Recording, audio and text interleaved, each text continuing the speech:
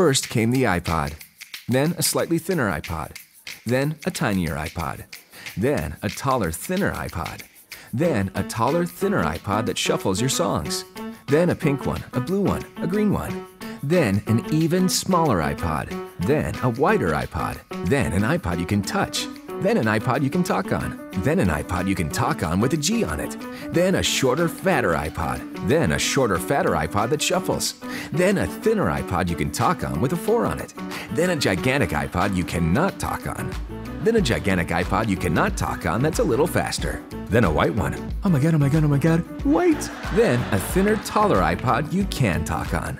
And now a bigger, but not gigantic iPod you cannot talk on. We're Apple, and you're suckers. Don't forget to buy a new charger.